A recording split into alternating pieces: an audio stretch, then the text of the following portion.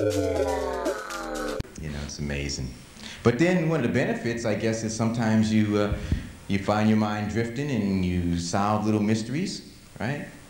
You know, you'll be in a shower, you know, your mind be relaxed, the water's just nice and warm. Good place to think in the shower, you know. And you look down and you start to mess with your pubic hairs a little bit.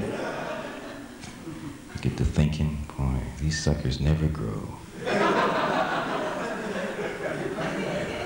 They stay the same length your whole life, man. You come out to a predetermined length.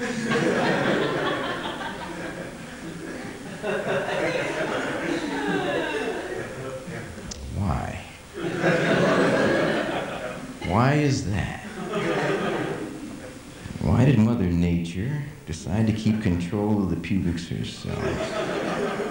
When you think about it, all this other hair on your body grows, man, but the fucking pubics, can we trim the pubics? No! I will control the pubics. That is my domain. Right? Well, I don't know why. I couldn't solve it, but I'm glad. I think society benefits. I think we all benefit from that decision.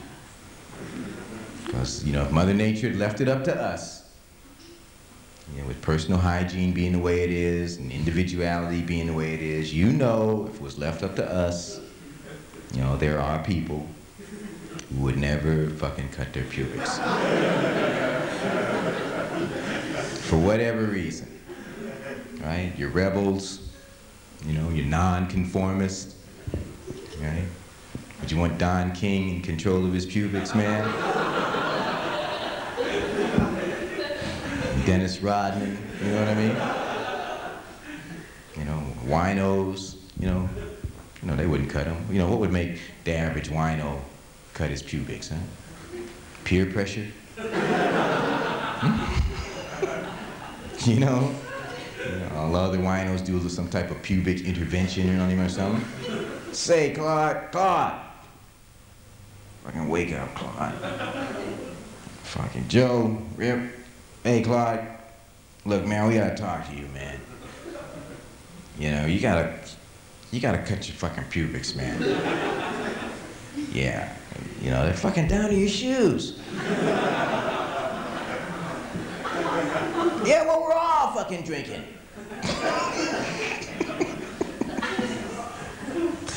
Shit, man. You got so much snapping and growling coming out of there. You know, people are afraid to even step over you on the street. You know, really, I didn't know it was that bad, man. Fuck. You think I got, you know, maybe some crabs down there? Crabs? Man, you got fucking alligators down there. Shit, you've become a bayou. So either cut your pubics or fucking move to New Orleans or something. All right, I'll do that. You know? Plus we save money when you think about it, because your whole life, you never have to walk into a hair salon. And say, hey, how much for a pubic trim, huh? How much? Well, you know, I got this job interview tomorrow, you know. Yeah, my shit's getting a little out of hand, you know. $70? Shit, I don't want them styled now, just cut. Just a straight cut. Just a straight, nah, straight cut. Don't need a shampoo, just a straight cut. No, I don't care what they're doing in Paris. I